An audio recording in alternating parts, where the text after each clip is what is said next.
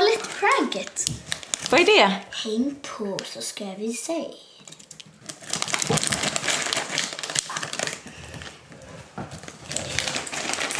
Vi tar några makaroner här.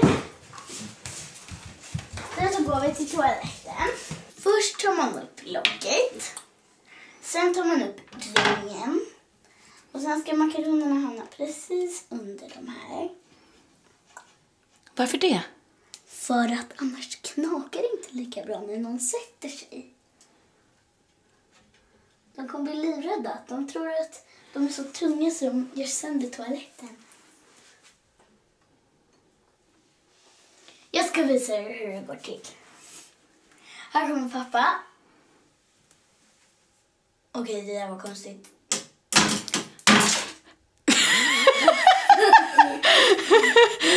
Med pappa går det nog lite snabbare för han är ju tyngre. Ja, han kommer bara... Det här kommer bli så kul. Nu lägger jag dit dem som pappa ska sätta sig på. Han kommer! Ut, ta bort makaronerna! Spring! Hej, pappa! Hej! Hej, men ni är söta! Pappa, sätt dig på toaletten. Ska jag sätta mig på toaletten? Ja, annars ska vi kissa någon gång. Jaha. Måste vi kissa, för annars blir det något fel med njurarna. Jaså, det är sant. Vad klokt det är, Harry. Jaha, varför ska jag sitta på toaletten? Jag är inte kissnödig. Ja, men ändå. Men bara prova. Ska jag bara prova att sitta på toaletten? Ja. Det är det här. Måste jag dra ner byxorna? Nej, det behöver inte. Okay. Jo, det behöver. Måste jag det? Ja. Men då kan inte jag filma. Okej, dra inte ner byxorna. Okej, nu ska jag sätta mig då. Ja. 1, 2, 3. Nej men gud! Vad gör ni? Ja men, vad är det här? Vad är luriga? Vad är det här? Makaroner. Gud vad ni skräms. Jag trodde hela toaletten gick sönder. Era små busungar! Era små busråttor! Ni är ju för busiga. Det här pranket kan ni prova hemma på någon. Ja, det var väldigt bra. Jag visste, eller jag kände på mig att jag skulle bli prankad. Men inte att det skulle knaka om hela toaletten. Jag blev väldigt skraj faktiskt. Tänk om pappa hade satt sig där, dragit ner brallorna, inte fattat någonting. Fatta hur bra det hade varit. Pranka, är min röstboda.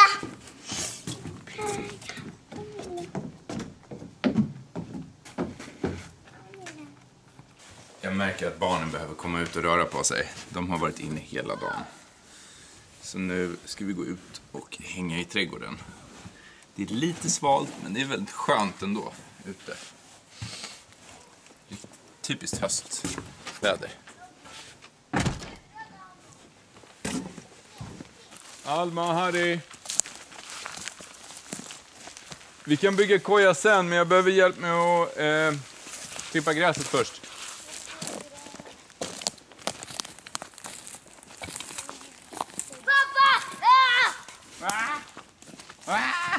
Jag tror att det där är Oj, nej men gud! Nej men hur gick det? Vad hände? Nej men gud! Jag råkade släppa plankan så hamnade den i mitt huvud bara donk. Nej men herregud. Han råkade svinga fram nu och bara boing. Nej men gud. Jag vill inte hjälpa dig med att klippa gräset, mamma. Nej. Jag skulle tro på den där trappan. Det låter lite så Karlsson. Jag är så sjuk, fattar du? Jag vet inte om jag filmade det där. Alltså, jag gick med kameran och fattade inte vad som hände. Harry liksom sprang med plankan så här. Han kom med plankan och så bara slog han i trädet så den studsade och bara ding. Alltså jag är för sjuk för det här. Ja. Johanna, hur mår du? Jag mår jättedåligt. Och du känns varm. Jag kunde haft svimma. Ja. Varför är det inte om mig? Men mamma kan svimma när som helst, vet du. Nej, som helst. Jag ska berätta mer. Kan inte ni börja med det där gräset? Kom igen.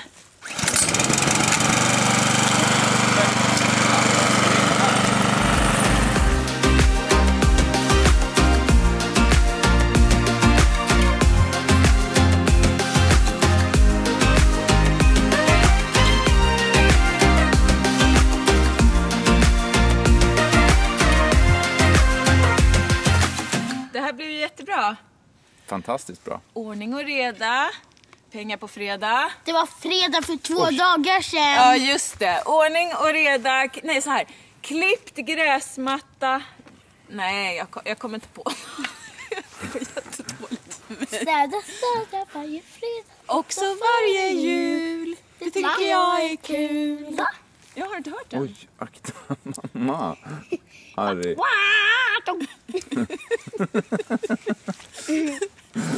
Alltså, jag är sjuk.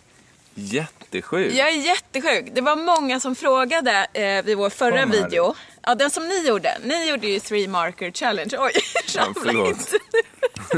Vi kanske ska ställa kameran där. Det kan vi göra. Det har varit helt otänkbart för mig att spela in en video den senaste veckan. För att jag har ju legat i sängen och jag har inte kommit upp ur sängen. Nej. Jag har borrelia. Det är alltså en sjukdom som man får av en fästing. Men i mitt fall så har borrelian gått så långt att den påverkar mitt nervsystem. Och jag har gått med den här en längre tid. Jag var hos läkare för ganska länge sedan och tog prover första gången för jag kände mig så otroligt trött. Och sen så började jag även känna mig väldigt förvirrad och få dåligt minne och Dålig syn. Dålig syn. Jag har känt mig snurrig, sjösjuk. Jag har haft konstiga fläckar på ryggen. Alltså det har bara varit grej på grej på grej.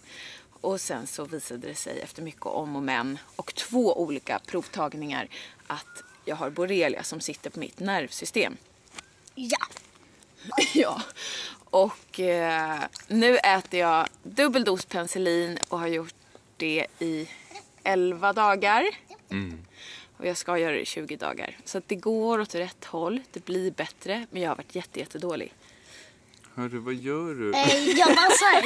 Du dansar för att göra det Lite roligare. Det är jättetråkigt att höra. Det är faktiskt jättetråkigt att höra din historia om när du var sjuk. Ja, det är supertrist. Vad ska jag göra då? Ska jag inte berätta det för tittarna? Jo, men det är klart du måste göra. Det påverkar oss jättemycket. Och ni är en del av oss och våran kanal. Det är klart att ni måste få reda på det.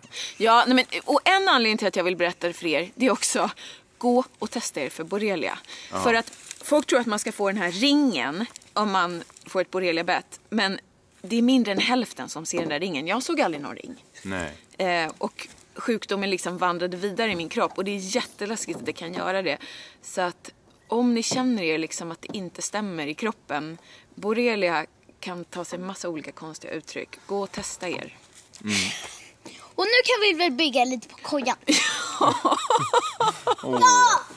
Nej, men jag förstår, Alma. Det är supertråkigt att höra om en sjuk vuxen. Ja. Och han har ju redan stuckit för länge sedan. Hörru du, vad gör du? Han har en pinne i stjärten. Vad gör du?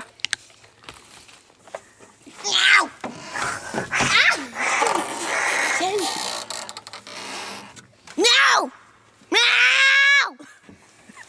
Hej lilla kissemisse.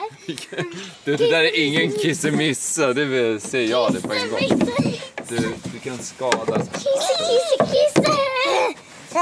Tog jag din svans. Lilla kissemisse. Nu går vi och bygger på kojan. Yay! Alma! Jag ritar dig! Nej.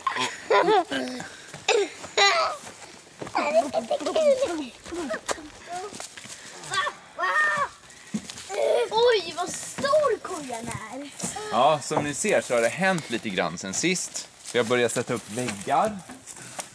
Och nu ska vi sätta upp en vägg till här. Med riktig borr. Riktig borr. Det här är typ som en scen. Här är min scen. Pappa, kan vi bygga ett fönster också? då. När vi har satt upp väggarna, då kan ni rita fönster och dörrar precis där ni vill ha dem. Så sågar vi bara upp dem. Ja!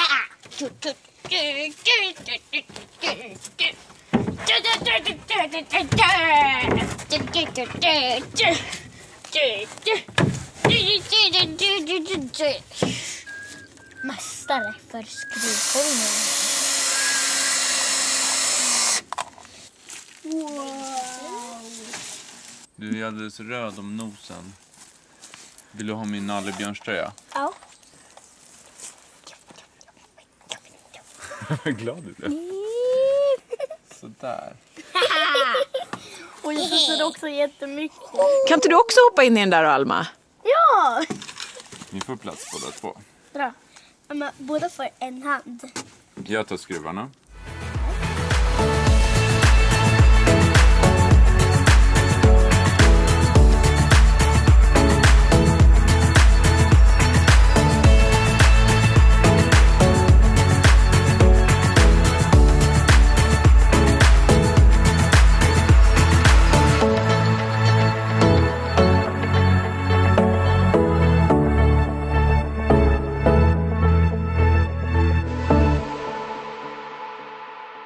Hur känns det där inne? Det är bra.